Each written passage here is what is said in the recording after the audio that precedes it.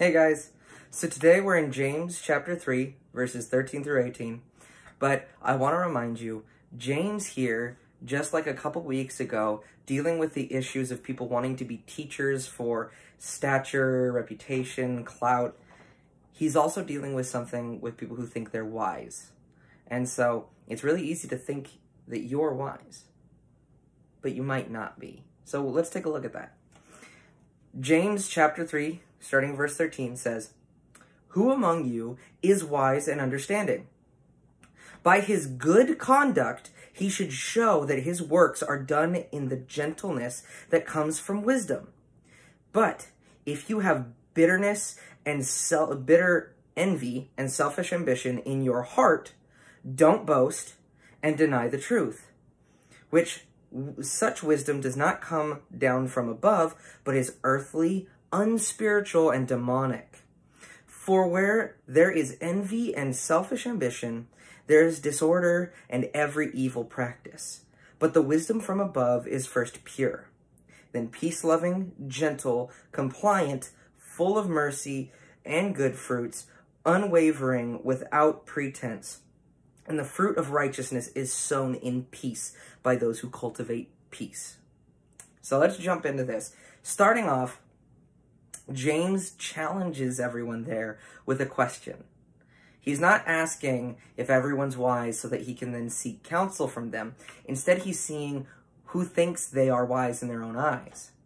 So imagine everyone raises their hand. It's like, who among you is wise? And I mean, at your age, I thought I was wise. There's this saying for, normally parents tell adults is, you should move out while you know everything. That saying is talking about how teenagers tend to think they know everything and tend to think they're wise. And guys, that can move on to adults. Adults are that way too. We can act like we know everything. Oh yeah, no, and why?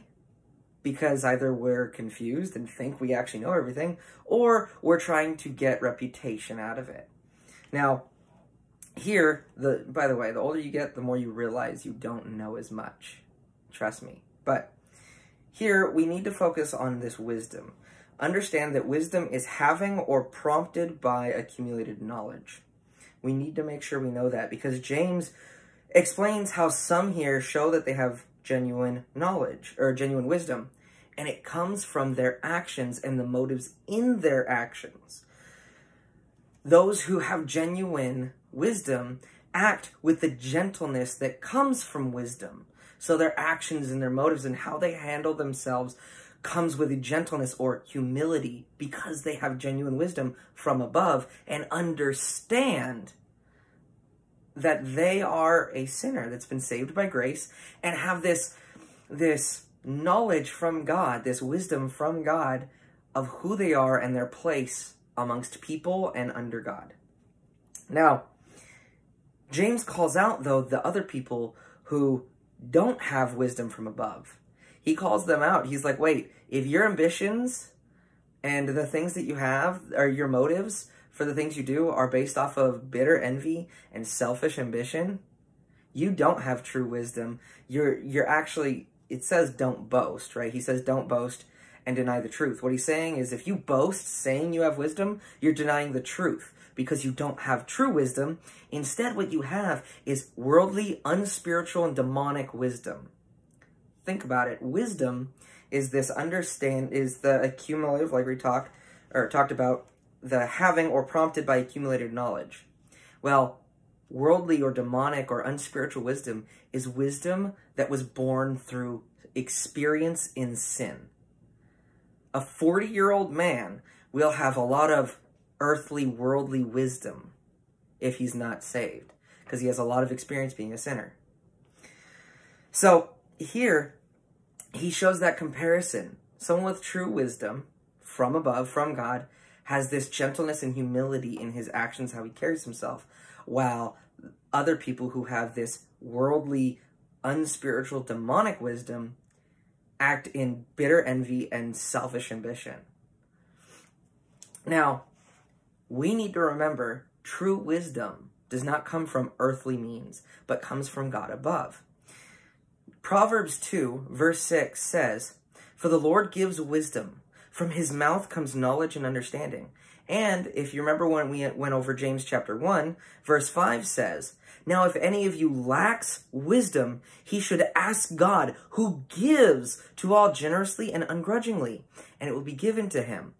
We know, and also verse 15 even touches on the fact that wisdom comes from above. God is the one who gives us wisdom and a correct self-image of ourselves, a correct understanding of who we are in the sight of God and amongst other people, that we're all sinners saved by grace, not by ourselves. We are nothing without Jesus, nothing without God. And he really breaks this down, trying to show people the differences, because wherever there's worldly wisdom, there is sin. Because verse 16 says, "For where there is envy and selfish ambition, which are the driving forces of worldly wisdom, there is disorder and every evil practice." Whatever sin you've done in your life, guys, think about something you've done that's sinful in your life, and you're like, man, the ambitions behind those, you can find bitter envy or selfish ambitions anywhere driving you to cause that sin. Why do you steal? Because I want it. It's a selfish ambition. And so it's unfortunate, but it's worldly wisdom is born from sin. And these people want people to think, oh, I'm wise. Look at me. But the problem is they're wise in sin, not in God. So let's look at the traits, though, that James breaks down of true wisdom, wisdom from God, which starts off is pure. So it's not corrupted by sin. It's not based off of sin. It's not experience in sin, but it's experience of God and understanding given to us from God. A right, accurate self-image. There's also peace-loving. So not purposely trying to cause strife or conflicts, not trying to fight with your brethren or other people when people didn't disagree with you. You don't oh, how dare you, and yell at them, but instead you're like, well, okay, we disagree. I get it. You also have gentle, which is yielding and kind. This is very important. We need to be gentle. Compliant, so not stubborn or strong-headed. Guys, you're teenagers. You're gonna start being stubborn and just strong-headed. Work at that. Don't let that define you. Because the problem is, if you just continue to be stubborn and strong-headed through the rest of your life, it's just gonna get harder to stop. Trust me, I know. Full of mercy and good fruits. Mercy. Our true wisdom of mercy is because we understand that God first showed us mercy through Jesus. And therefore, we extend mercy to others who sin against us. And just sin in general, because we know we are fallen sinners, just like they were. The only difference is that we've accepted Jesus Christ. Also, good fruits. So your actions bear these good fruits. Good meaning good in the eyes of God. These fruits are righteous, and basically the outcome of your actions, the produce or the product of your actions are good. That's because you have true, genuine wisdom. And these fruit that we do and the fruit of righteousness are sown in peace. That's something important, especially nowadays, that we need to notice. A lot of people are fighting and aggressive, and tensions are high. People are mad at people just for the color of their skin or the way they vote. And that affects even you guys at your age in high school and junior high.